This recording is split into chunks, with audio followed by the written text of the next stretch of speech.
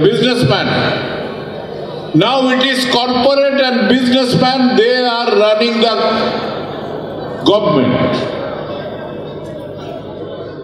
They are elected by the people, but they are serving only the employers, only the capitalists, sucking the blood of the working people. You all who are actually creating the value, creating the GDP. If you are, because of you, this country's economy is running.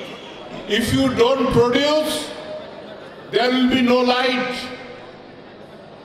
There will be no sound from the mic, because it is all produced by the workers.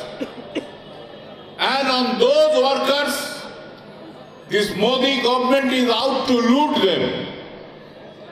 They are taking away your right to organize and fight by changing the entire labor laws in order to make you slave. They are sucking your blood to serve the employers and the foreign companies.